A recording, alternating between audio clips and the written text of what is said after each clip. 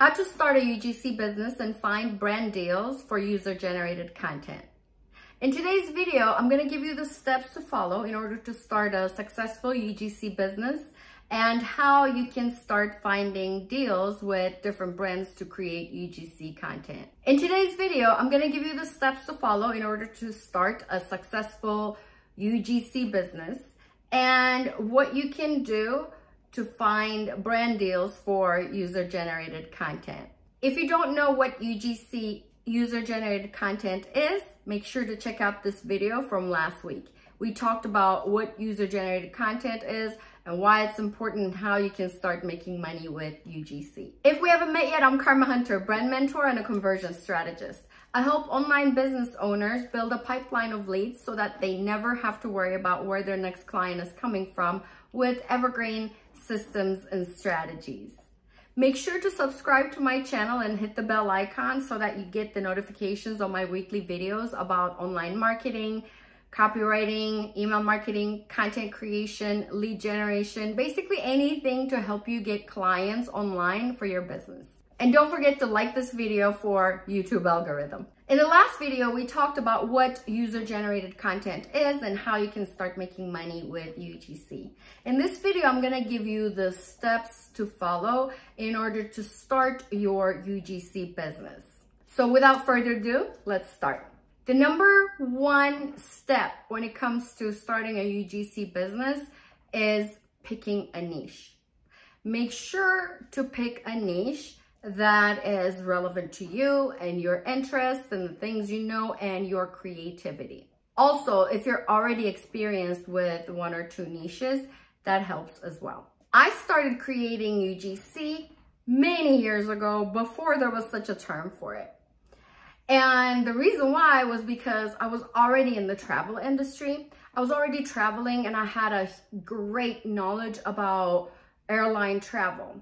So I decided, why don't I leverage this knowledge and the travels I'm already doing and create content within the travel niche for different brands? And that's how it started. I started writing blogs for them. I started taking pictures for them and some video content. That's how I started my UGC creation in the travel niche. And then once I started my agency, we started giving the service in the travel, beauty, wellness, business, and marketing niches. After you pick a niche, you want to make a portfolio. If you don't already have any type of content that you can use in your portfolio, I would recommend you to pick some products or the services that you use in your life. I would create 3 to 4 different videos with different ideas and different purpose so that you have a selection to show when you're pitching to brands.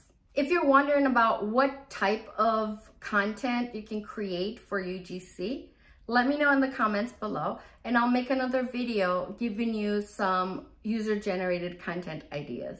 Make sure to show off your skills and make these few pieces of content very aesthetically pleasing so that it's going to increase your chances of getting that brand deal. Once you create your portfolio, we can start. This is when you want to start reaching out to the brands that are within your niche. There are multiple ways of reaching out to brands. You can use different platforms like Twitter or LinkedIn. Twitter and LinkedIn have been the main platforms for UGC creators to find brand deals because there are so many corporate brands and brands that are on Twitter and LinkedIn. And with LinkedIn, you'll be able to reach out to the right department and the correct person. You can also reach out to brands through email. Make sure that you have the right department and the right person when you're sending out an email. The more brands you reach out to, the more likely you'll get a brand deal.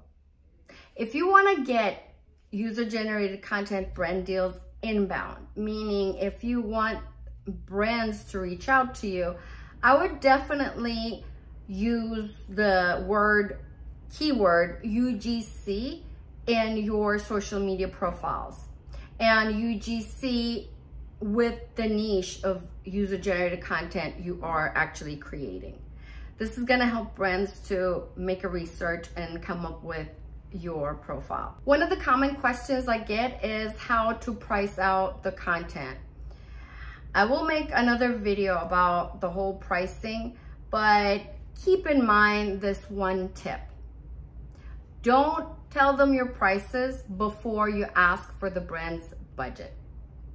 You'll be surprised how many brands have so much money for content creation purposes only.